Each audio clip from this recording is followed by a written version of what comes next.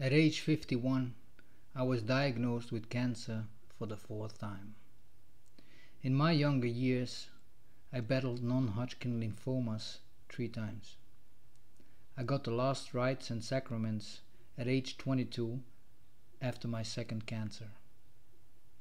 This time I was diagnosed with a squamous cell carcinoma metastasized to the lymph nodes in the groin area.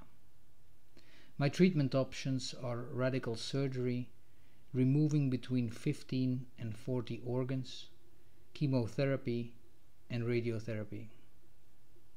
I've fought cancer and its consequences for over 12 years.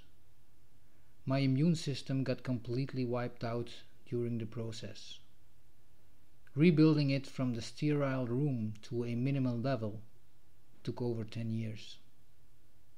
I decided not to go down the conventional treatment route again. No more invasive surgery, poisonous chemo, or burning radiation.